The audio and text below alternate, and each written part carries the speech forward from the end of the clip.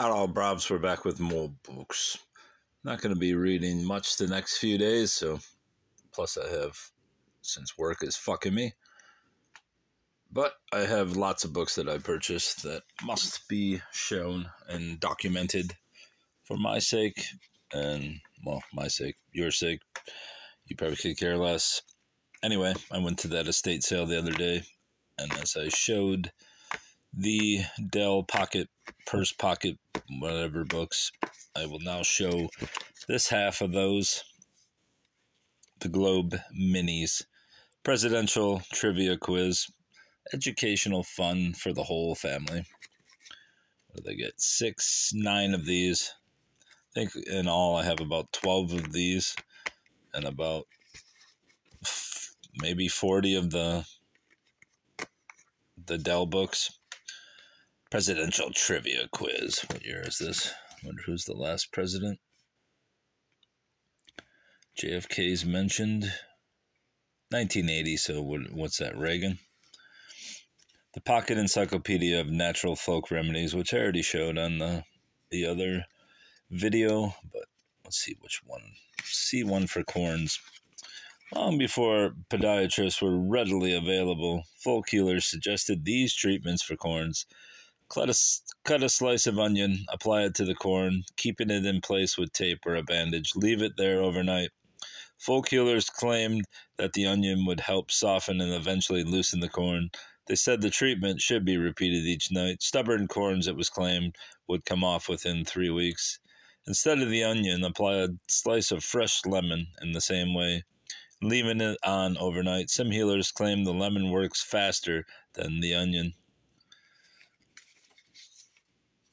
All right, well, there's no conclusiveness, but there we go. Women's legal rights in marriage. Everything a wife should know about property rights, alimony, inheritance, sexual abuse, divorce, and other matters. Grounds for divorce. Let's see some. Betty T's eyes flashed as she explained her situation to a Los Angeles attorney. I caught that bum of a husband of mine in a motel with a cheap little hussy from the office, she said. I knew for weeks that something was going on, so I followed him. After he left work, hold on. Every time I drink coffee before I read, my nose just runs. It's weird. I knew for weeks that something was going on, so I followed him after he left work with that woman. After they checked in at the motel, I called 3 of my friends, and they were all witnesses when my husband and his girlfriend checked out. What action do you want me to take? Asked the lawyer. I want a divorce, said Betty. I've got grounds. My 3 friends and I all saw him leave the motel with that woman, just like Bill Clinton said, and they were registered as Mr. and Mrs. Has your husband indicated whether he'll contest the action? The attorney asked. No, said Betty. He's not going to fight. Actually, we haven't been getting along very well for quite a long time. He wants to get out of the marriage just as much as I do. The attorney sighed. I'm sorry you both had to go through that mess at the motel, he said, because the fact of the matter is that the state of California passed a law in 1970 that does away with the need for specific grounds for divorce like cruelty or adultery. We have a no-fault law now that means there doesn't have to be a guilty spouse or an innocent one. It's great. 250 quick and easy household tricks.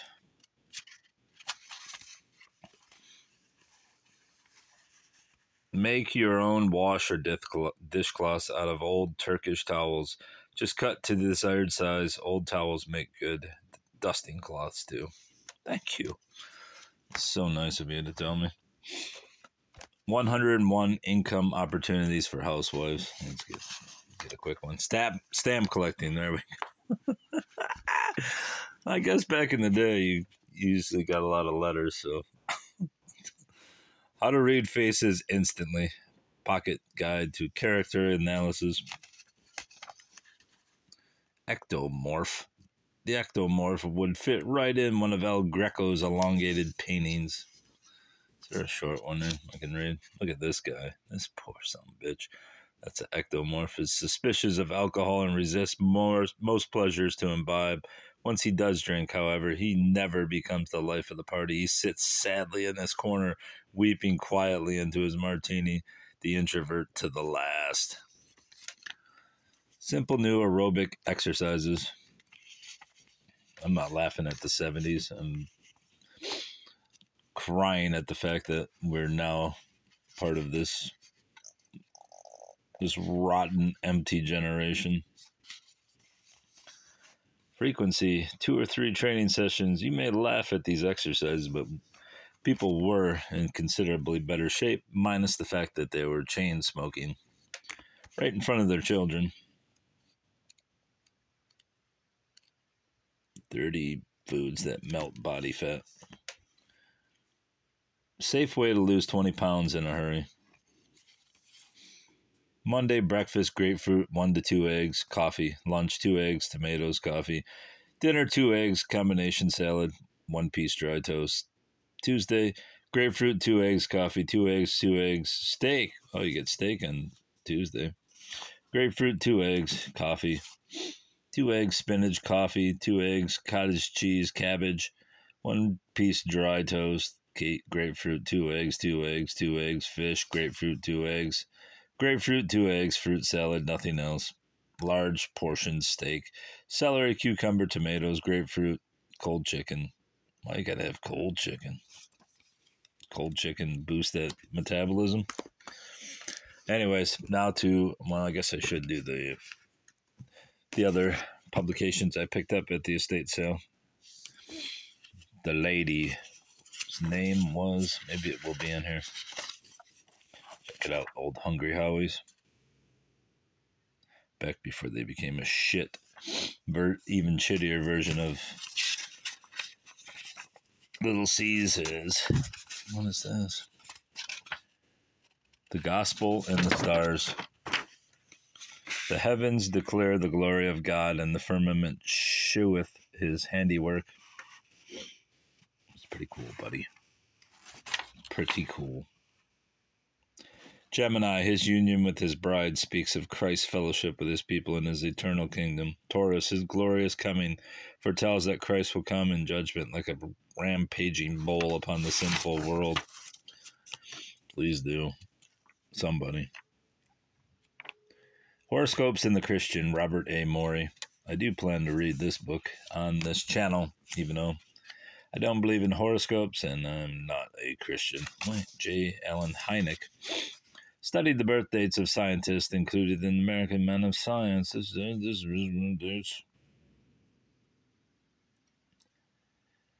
Argument number 2. Oh. All right. This lady, June Lowe, who is, I believe, featured in the back of the book. Never mind my stomach growling. I don't know if it shows her or not. She put out a LP vinyl record that I also have. There she is right there. June Lowe. She was a Free Press, Detroit Free Press newspaper columnist, I believe. I could be wrong. Anyway, she put out a couple of these little books. Astrological Awareness and Astrological, which she was apparently on WCXI country station back in the day. Back when AM music used to... Come on. June Lowe, WCXI astrologer. To Marge with love, June Lowe.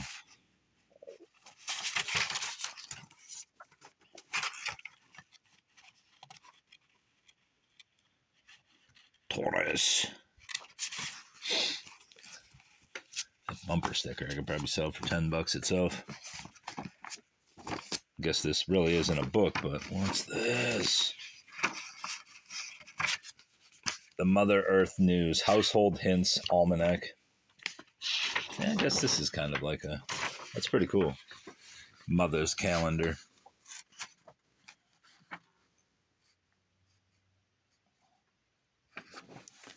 Tells you when the moon is up.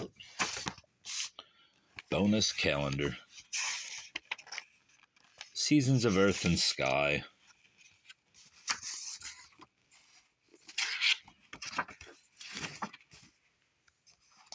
Wayne, Michigan Centennial. I actually have probably at least 2 or 3 copies of this. Olive Chubb, daughter of Glode Chubb. Need to look through this.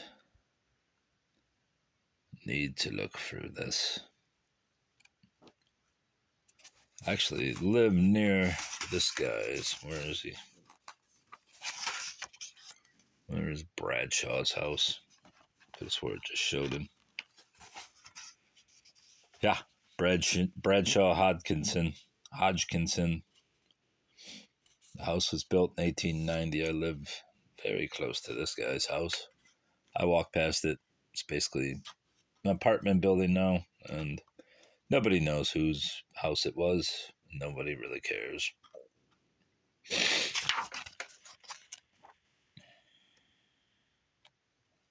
I care, bruv.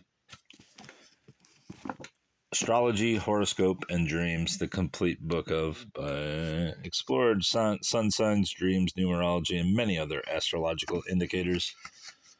The astrograph letter, Bernice Ossel. If you watched my video on the comics, she was featured. Tavi Stone, Scorpio. Take it Marge was a Scorpio. Maybe she wasn't. She got them all, I guess. What else is in here? June Lowe worksheets. Marge, Joe, Diane. She worked them out for all of them. Joe was born in 33. Marge was born in 34. June 30th. Joe must have been the Scorpio. I think Scorpio's October. Table of Phases of the Moon for 1983. Organic gardening. And this is the house I got it from. That's why I grabbed this little piece.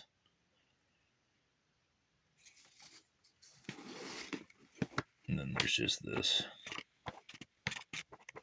The fingers.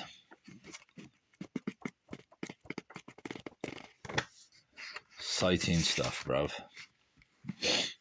And then the books I got from the thrift store. Oh, wait, there's one more. Also got Linda Goodman's Sun Signs, which is probably a $10 book. And I probably will sell because I have multiple copies now. Not that that's ever stopped me. Oh, what's this? We got something in the middle. I always like to find some goodies in the middle. Haircut to grow.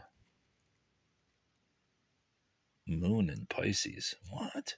Haircut to not grow. To lose weight. Moon in Virgo. Go on diet. Pretty damn simple there. Go on a diet. Lose some weight. God damn it. There's Linda. She's a good man. On to the thrift store books. Adventures in Myth and Mystical Enchantment, The Fantastic Imagination, an anthology of high fantasy. Tolkien's Lewis, Beagle, Le Guin. Who else do I recognize here? Not many, since I'm not a sci-fi fan, but the one blemish on this is the ISBN has been removed because somebody put a sticker on there and it was matted off. Book's in great shape, though. Probably not worth $1.29 that was paid, but such is life. Ditto with this one, Witchwood.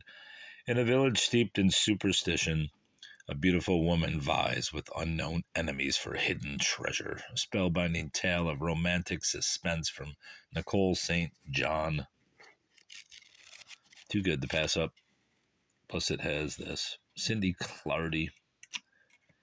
A book plate from the books of Golden Wings by Boris Vallejo. All right, that's all, bros. Goodbye.